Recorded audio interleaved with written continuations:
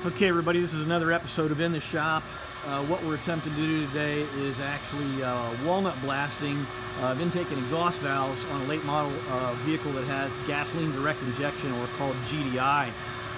This is really the only way to thoroughly get them cleaned up, and actually the symptom you're going to have in your vehicle is low performance, poor performance. It decreases, it diminishes, it runs rough, and a lot of times it's an engine misfire as well.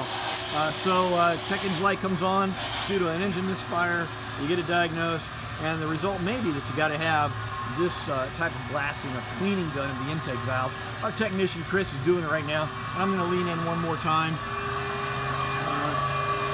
Give you an idea what's going on here. And you can see that he's got a blaster nozzle right there. He's got his light going on. We've got a vacuum running that's sucking some of these walnut pellets back out. He's doing a fabulous job of cleaning the valve. The car's going to run much better. And I should say, check back with us later. There you go. A lot of that walnut shell blasting coming out. Okay, just wanted to show you what it looks like here on this episode of In the Shop. Be sure to tune in for our next one here at MurphysAutoCare.com.